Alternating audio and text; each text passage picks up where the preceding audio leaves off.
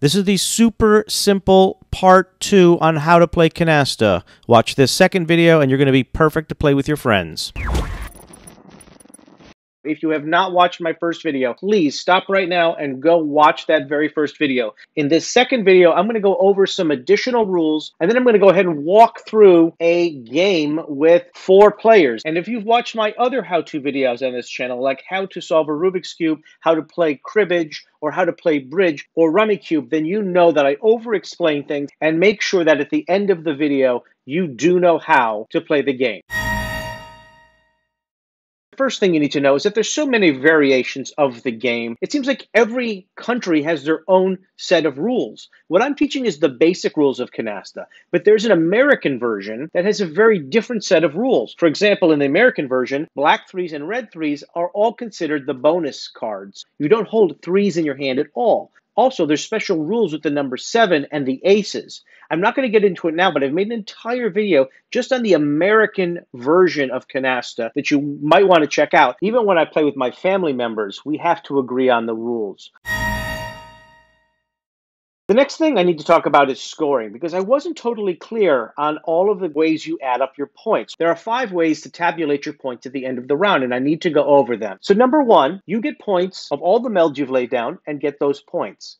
Number 2, for every card that a person did not lay down and it's still in your hand, you subtract those points. Now, in the example in my first video, I was only playing one other person. So I went out, the other person was hit with points. However, when you're playing with 4 people, your partner is inevitably going to have points in their hand.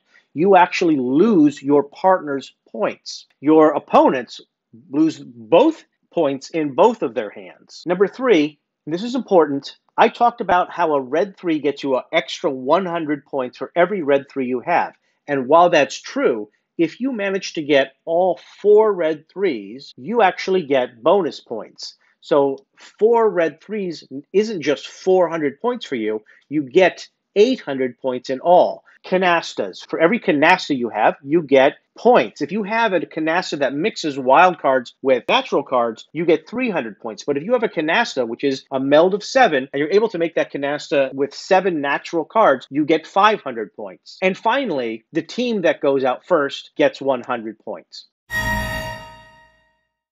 When I played that sample round in my first video, you needed 50 points to lay down your first meld. But the truth is I wasn't totally clear, because the way it works is if you're playing to, say, 5,000 points, as you gain more points round to round to round, the minimum number of points you need in that very first meld keeps going up. So let's take a look at this. If you have under 1,500 points, you only need 50 points for the first meld. But if you're playing to 5,000 points and now you're up above 1,500 points, you now need 90 points to lay down that first meld. And if you're over 3,000 points, you need 120 points to lay down that first meld. That actually can change your strategy on how you're playing in the beginning of the game, because now you need to get several melds or wilds in your hands just to start the game.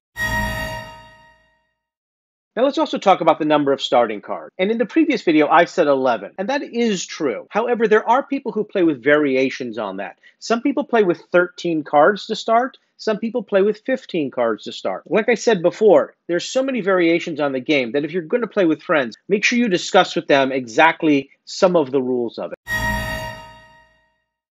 In my previous video, I just played with one other person, but in reality, where you play partners is very common. So I need to go over something about that then, and that is the rules about talking to your partner during the round. The rule is that there is no talking to your partner during the round. You can't tell them, hey, I've got a lot of aces, therefore don't discard aces. So what talking is allowed during gameplay? The only thing that I know that you can legally talk about during gameplay is asking your partner if you can go out. For example, let's say you have very few cards in your hands and you're ready to go out. You are allowed to say to your partner, can I go out? Perhaps they have high cards in their hands. They don't want you to. So they may say yes or no. In my previous video, I mentioned that you can use wildcards to help make melds. And the truth is you can, but there are some rules about it. My general rule is that you can never have more wilds than naturals in a meld. So for example, if you have a 5-card meld, you can only have 2 wilds and 3 must be naturals. There are some people that say you're only allowed to have 2 wilds in a canasta, meaning 7 cards, 2 can only be wild, and therefore 5 have to be naturals. I bring this up because it's something that you should know about.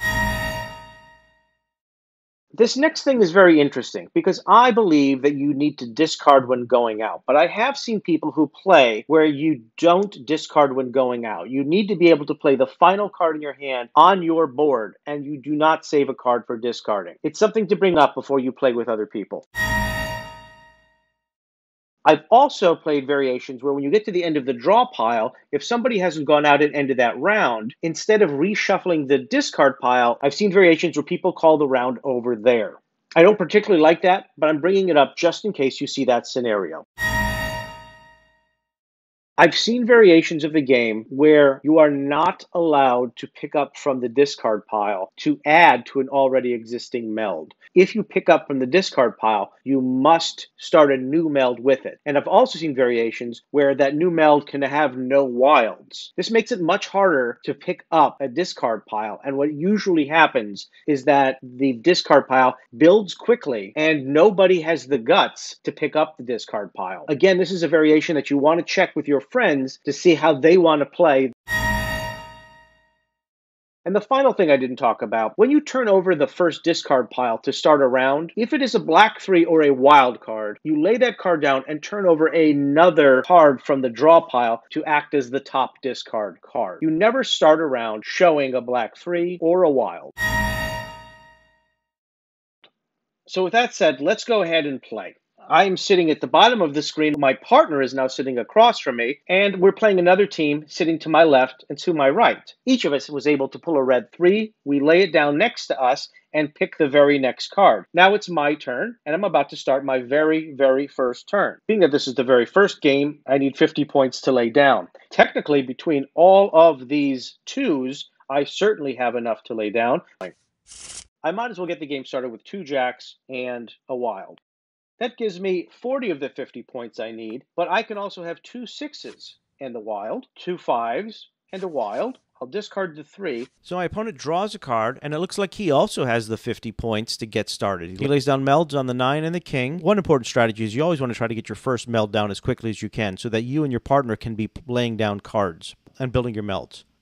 My partner picks from the draw pile, and great, gives us another red 3. That's a bonus card. He's able to add to my jacks and create a new meld at 7. Thank you.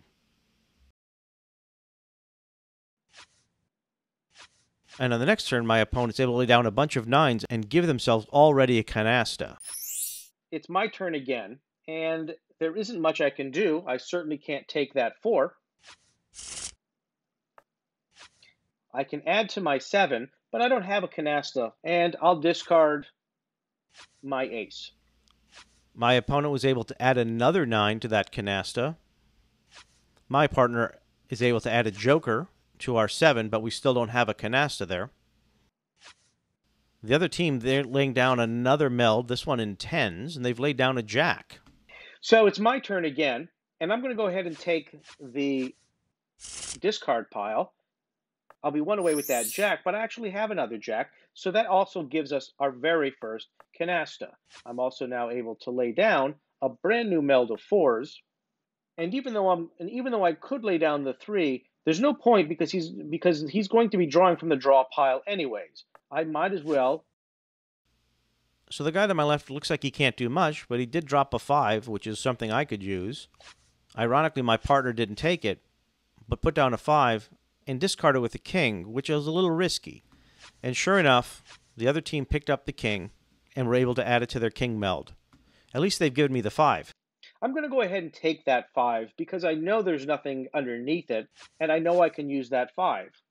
Now just quickly, a simple but obvious strategy. When it comes to laying down cards in the discard pile, you don't want to lay down something that your opponent could easily take and just use, as I just did.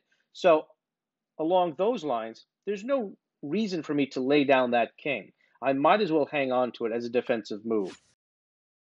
The opponent to my left doesn't do anything. My partner doesn't do anything. And the opponent to my right does nothing. Just quick pickups and drops off. Now, I don't want to drop the king and the 10 because they have a king and 10 and they'll use it. And if they pick up the rest of the discard pile, I happen to remember that there's 3 queens in there, which is just another 30 free points they can get. The opponent to my left has nothing. My partner lays down a 7, which is still not enough for a canasta in 7s. And it looks like the opponent to my right is taking the discard pile, which is unfortunate because I know there's good cards in there. He started a new canasta in queens. That's going to be a lot of points. And he discarded a 4, which is good for me. I'm going to go ahead and pick up the 4 because I can use it. But I think I'm going to go ahead, and I hate to do this, and I don't want to lay down my king or my 10 because they could easily just pick it up and use it. And since they have so few cards in their hand, they may go out soon. I hate to be stuck with those points, but I am going to... And with that, I'm able to lay my 5 down and discard. In some games, you ask your partner if you're able to go out. In this particular game, I'm just going to go out. And let's talk about the scoring. It's a first round, so there's no previous score. The first thing we do is subtract the points in our hands. Unfortunately, my partner had quite a few points in his hands. Even the combined total of my opponents was less than that, which is why you sometimes want to ask your partner if you can go out. In terms of melds, you're adding up all the points in your hands that you had laid down that were not part of canastas. Our opponents also had more points in their hands. However, where we did better is in canastas. Nobody had natural canastas, but my opponents had 2 canastas, whereas we had 4 canastas. So we got 4 times 300. It's 300 for a mixed canasta, so we got 1,200 points for that. My opponent only got 600 points for their 2 canastas. We had 3 red 3s, or 300 points. The other team had 1 red 3 for 100 points. And finally, we got 100 points for going out.